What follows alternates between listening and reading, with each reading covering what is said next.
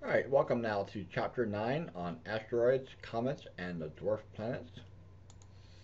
Our goals for asteroids and meteorites discussion will be what are asteroids like, why is there an asteroid belt, and how are meteorites related to asteroids. So what are asteroids like? Here is one. This is Ikitawa.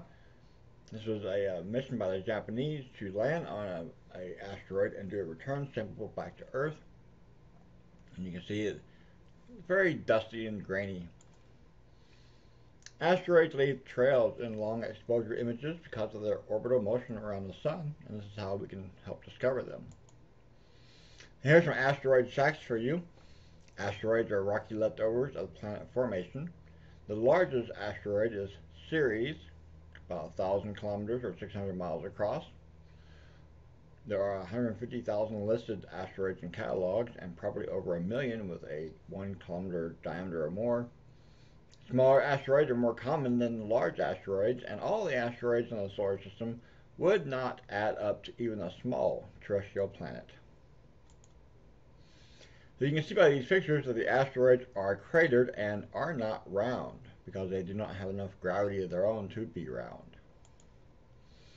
Here's a rather large one that is pretty round, Vesta, from the Dawn spacecraft. And we do have some asteroids that have their own moons. And so here is asteroid Ida with a tiny moon named Dactyl. Well, we know that the asteroids are between Mars and Jupiter. Well, why is there an asteroid belt there? Well, most asteroids are between Mars and Jupiter. There are some Trojan asteroids that follow Jupiter's orbit, and some orbits of near-Earth asteroids crosses Earth's orbit, and we need to watch out for those. So rocky planetesimals early on between Mars and Jupiter did not accrete into a planet, and Jupiter's gravity, through the influence of orbital resonance, stirred up asteroid orbits and prevented their accretion into a planet. So how are meteorites related to asteroids? Most meteorites are pieces of asteroids. So a meteorite is a rock from space that falls through Earth's atmosphere. A meteor is the bright trail left by a meteorite.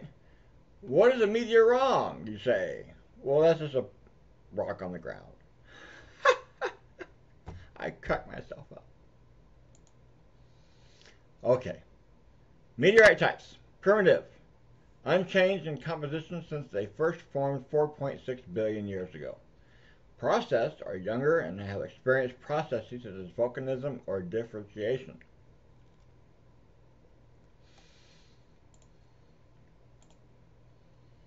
A few meteorites arrived on Earth from the Moon and from Mars. The composition differs from the asteroid fragments, and this is a cheap but slow way to acquire Moon rocks and Mars rocks.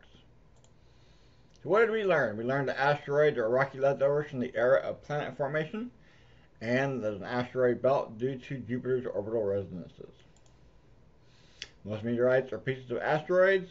Primitive meteorites are remnants of solar nebula, and the processed meteorites are fragments of larger bodies that underwent differentiation. Comets, my favorite topic to talk about. How do comets get their tails, and where do comets come from? Now here's what we see if you're paying attention to the lecture. This is Comet Hyakutake in 1996, and this is my big claim to fame. This is a picture I took as a 19-year-old sophomore in college at Missouri State University, and this is from a wide field telescope that was at Kitt Peak National Observatory in Arizona. During the week of closest approach, this comet got 9.3 million miles away from Earth, and that was extremely close.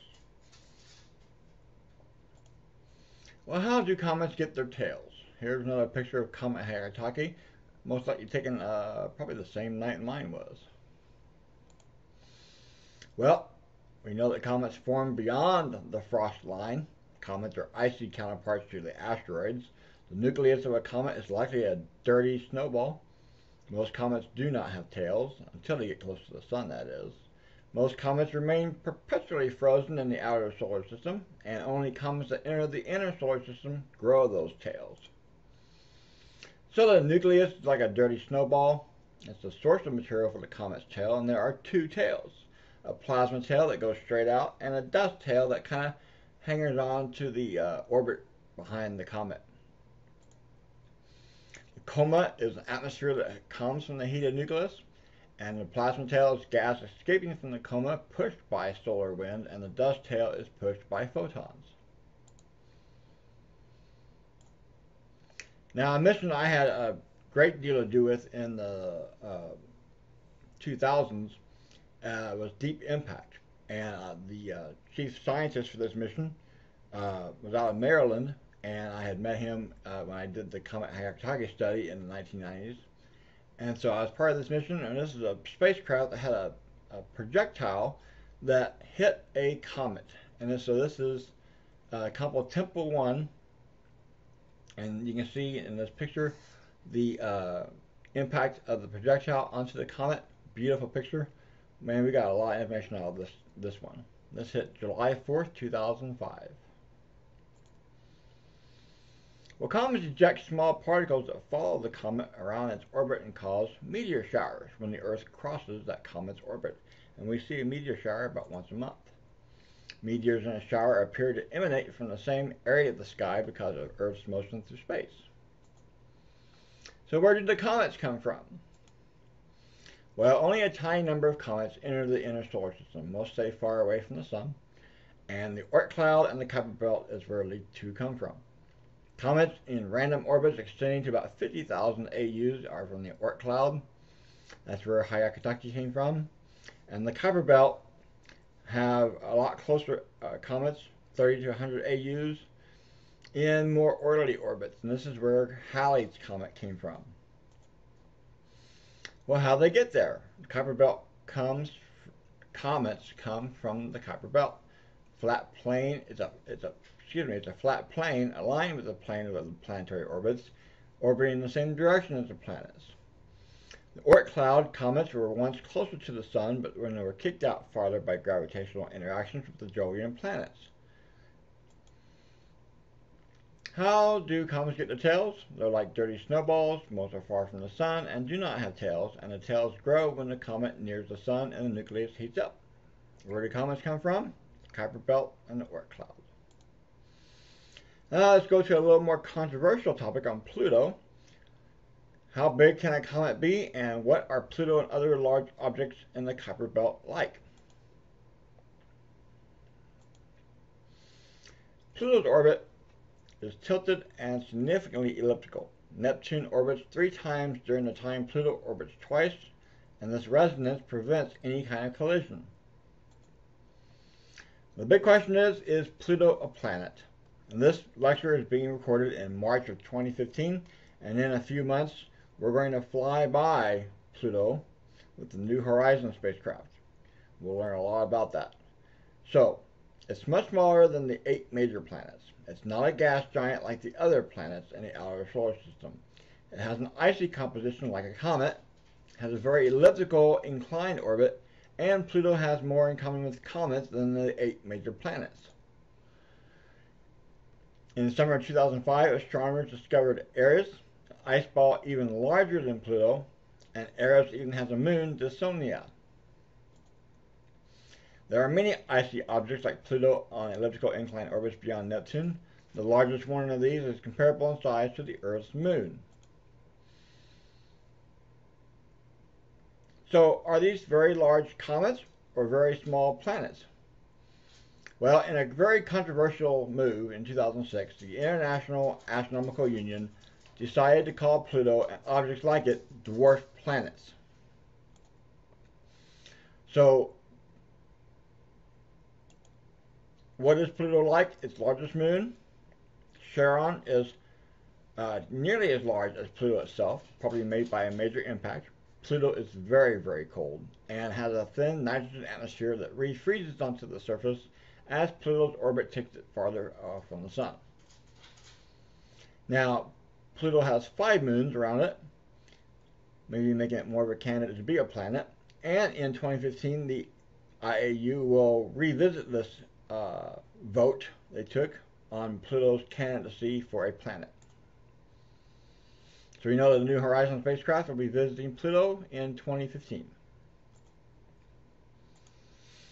Cosmic collisions. Impacts on the Earth. I'll make this pretty quick.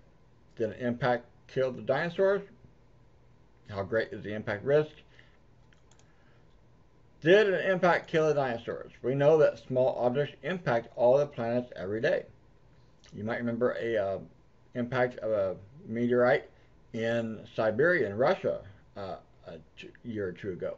Evidence suggests larger impacts are also still occurring, such as the impact of comet Shoemaker-Levy 9 into Jupiter in 1994.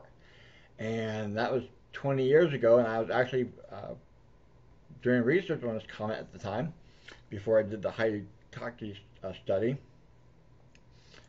Take a look at this. This is a very famous impact sequence. This comet, named after Gene Shoemaker and his wife, and David Levy, broke apart when it went around Jupiter and went into a string of pearls, 21 comets long, little bitty comets. And so the tidal forces broke it up.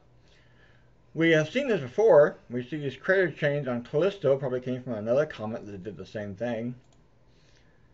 And this comet actually impacted Jupiter over the summer of 1994. A very good friend of mine, Dr. Heidi Hamill, a young scientist at the time, used the Hubble Space Telescope to observe it. And every observatory around the world was trying to observe this at the time. Where I was at the Missouri State University Baker Observatory with a 16-inch telescope, I got time that week to study it. We only had one clear night, and there was only one impact scheduled, and we saw nothing from the impact. I later found out, years later, that that impact of that fragment meant the fact we didn't see it, I didn't see it, was an indication of the size of the impact being less than half a mile wide. So this impact left a black eye on Jupiter, and it stayed there for a couple of years.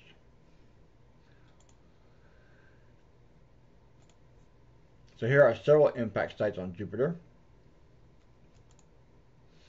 And this is from an infrared telescope in Hawaii.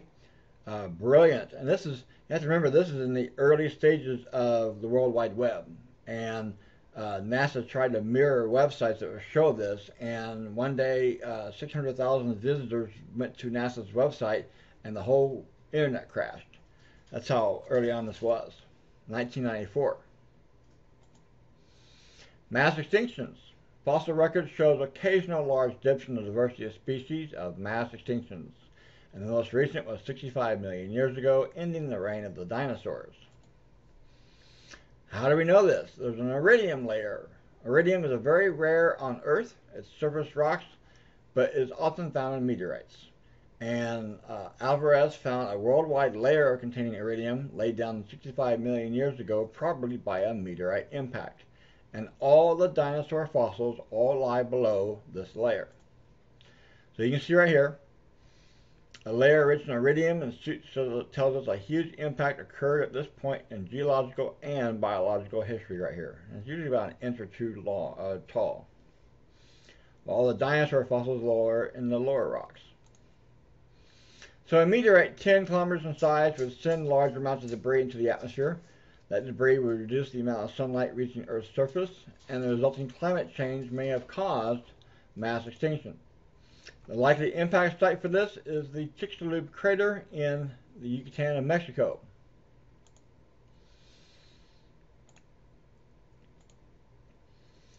Well, how great is the impact risk? This picture was taken from the Tunguska region. So in 2004, the Opportunity rover provided strong evidence for abundant liquid water on Mars in the distant past. But how could Mars have been warmer and wetter in the past? And well, clumps of rounded pebbles discovered by Curiosity, the most recent rover, compared with the sonar formations in Earth's streambed. So asteroids and comets have hit the Earth. One of my former NASA interns was the one that landed the Curiosity rover there. When? And major impacts are very rare, thankfully. So a magnetic field may have preserved an early Martian atmosphere. Solar wind may have stripped the atmosphere after the field decreased because of interior cooling. And so here is that Russian So we have meteorite learned that geological features tell us that water once flowed on Mars. Asteroid Dry detonated above the riverbeds, sky eroded craters, in and Russia, rock-strewn floodplains all show that water once flowed on Mars. Now Mars today has ice, underground water ice, and perhaps even pockets of underground liquid water. 1908, Why did Mars change? Because the Mars atmosphere must have once been thicker for its greenhouse effect to allow liquid water in the surface. Somehow Mars lost most of the atmosphere, perhaps because of a declining magnetic field. And here's meteor crater, Barrington Meteor Crater in Venus, Arizona, a hot world east of Flagstaff. Venus is geologically active, and why is Venus so hot? School bus. It's we see a lot of volcanoes and lava flows on Venus. 3/4 mile wide, and you can go visit. There are impact craters. There are very fewer than the Moon, Mercury, and Mars. Many volcanoes, and fractured and contorted surface indicates that the Arctic tectonic stress is on board. I can tell you that the number of now the Soviets landed Venera spacecraft twice on Venus, and the photos quickly they were taken because the spacecraft melted pretty quickly. The photos of the rocks taken by the landers showed little erosion. We haven't seen it yet. So does Venus have plate tectonics? Most of the Earth's major geological features can be attributed to plate tectonics, which gradually remakes the Earth's surface. But on Venus, they do not appear to have plate tectonics. The entire surface seems to have been repaved 750 million years ago. So why is Venus so hot? The greenhouse effect keeps its surface at 470 degrees Celsius, about 900 degrees Fahrenheit. Why is the greenhouse effect on Venus so much stronger than on Earth? It's because the atmosphere is 90 times as thick as that of the Earth and is very thick in carbon dioxide, which you remember now is a greenhouse gas. The thick carbon dioxide atmosphere produces an extremely strong greenhouse effect, and the Earth escapes this fate because most of its carbon and water are in the rocks and the oceans. The reflective clouds contain droplets of sulfuric acid rain. The upper atmosphere has fast winds that remain unexplained. What unique features of Earth are important for life? Number 1, surface liquid water. Number 2, atmospheric oxygen. 3, plate tectonics. And 4, climate stability, a very important one. So surface liquid water, Earth's distance from the sun, and moderate greenhouse effect make liquid water possible. And where we find water, we find life. The oxygen creates photosynthesis, which is required to make high concentrations of oxygen, which produces the protective layer of ozone. The plate tectonics is an important step in the carbon dioxide cycle. We see continental motion around the Earth. Motions of the continents can be measured with GPS now. The idea of continental drift was inspired by a puzzle-like fit of continents. The mantle material erupts when the seafloor spreads. And so the seafloor is recycled through a process known as subduction, when plates go underneath each other and reheat the rock. And so the plate motions tell us a past and future layout of continents. The carbon dioxide cycle tells us the atmospheric carbon dioxide dissolves in rainwater. The rain erodes minerals that flow into the ocean, and the minerals combine with carbon to make rocks on the ocean floor. Subduction carries the carbonate rocks down into the mantle, and then the rock melts in the mantle and outgasses carbon dioxide back into the atmosphere through volcanoes. So the whole question about long-term climate change. The changes in the Earth's axis tilts might lead to ice ages. Our axis is now 23.5 degrees, but does vary a degree or two in either way. Widespread ice tends to lower global temperatures by increasing Earth's reflectivity, and carbon dioxide from outgassing will build up if oceans are frozen, ultimately rising global temperatures again. And the climate stability, the carbon dioxide cycle acts like a thermostat for Earth's temperature. So these unique features are intertwined. Plate tectonics creates climate stability.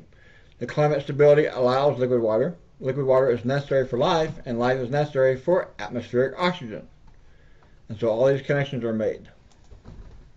But how is human activity changing our planet? This is a plot of the temperature above or below the 20th century average global temperature. And you can see that the last decade here has been the hottest on record. In fact, we have globally about 350 months consecutively in a row that have been the hottest months ever recorded. And 2014 was indeed globally the hottest year on record globally. The dangers of human activity are human-made chlorofluorocarbons, CFCs. In the atmosphere, they destroy the ozone, reducing the protection from UV radiation. Human activity is driving many other species to extinction. And human use of fossil fuels produce greenhouse gases that can cause global warming. Earth's average temperature has increased by 0.5 degrees Celsius in the past 50 years, which doesn't sound like much, but it really is. The concentration of carbon dioxide is rapidly rising, and an unchecked rise in greenhouse gases will eventually lead to global warming. So here we see a plot of concentration of carbon dioxide since the 1960s, and we can see that it has gone up significantly. Now we can go back into ice cores and see that we have peaks in carbon dioxide activity, but since 1750, we've had an enormous spike in carbon dioxide. And the reason is the Industrial Revolution. We started putting out that gas into the atmosphere. So global temperatures have tracked carbon dioxide concentration for the last 500,000 years. And the Antarctic ice bubbles in the ice indicate the current carbon dioxide concentration is at its highest level in at least 500,000 years. Pretty remarkable. Most of the carbon dioxide increase has happened in just the last 50 years. Amazing. So we can model climate change, and the models of global warming that include human production of greenhouse gases are a better match to the global temperature rise. What makes your planet habitable? Located at an optimal distance from the sun for liquid water to exist. The life zone, or also called the Goldilocks zone. Has to be large enough for geological activity to release and retain water in the atmosphere. Earth is habitable because it is large enough to remain geologically active and is just at the right distance from the sun so oceans could form. We call that the Goldilocks zone, where life exists. So we know that unique features on Earth are important for life: surface water, atmospheric oxygen, plate tectonics, and climate stability. Human activity is releasing carbon dioxide into Earth's atmosphere, increasing the greenhouse effect and producing global warming.